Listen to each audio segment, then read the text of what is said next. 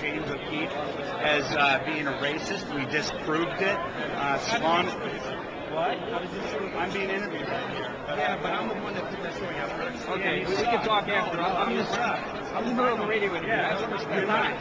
You're lying. The fact of the matter, he was there. He was at that white supremacist forum. It wasn't a white supremacist Yes, it was. Yes, it was. It was organized that way. Why was Kevin Martin there?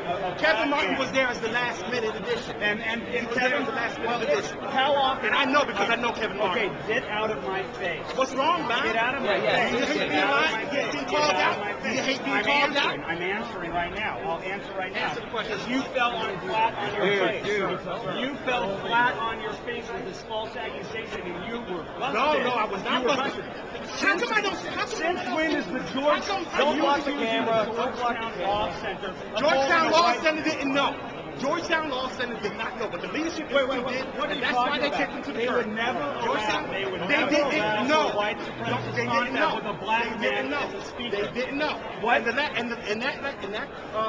And Kevin Martin did not know what he was getting himself into. How do I know? You're losing. You're losing. And you're sounding like an ass. Get out of here, buddy. Get out of here. You made retractions at salon.com. But no retractions from me. You never went after me. And I was the one. Okay, right. And you lost.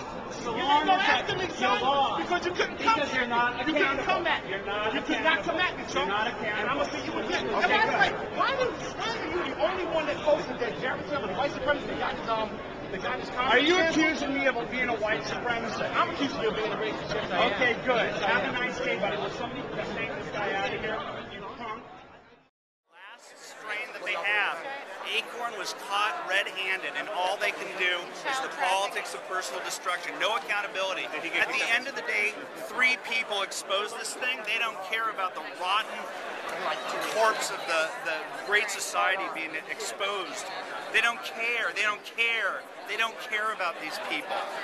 They don't care. It's disgusting. Well, was there actual prostitution involved? I don't know. Go find him. What? So was there actual prostitution involved in what you exposed? They posed as a pimp and a hooker. I don't understand what you're talking about.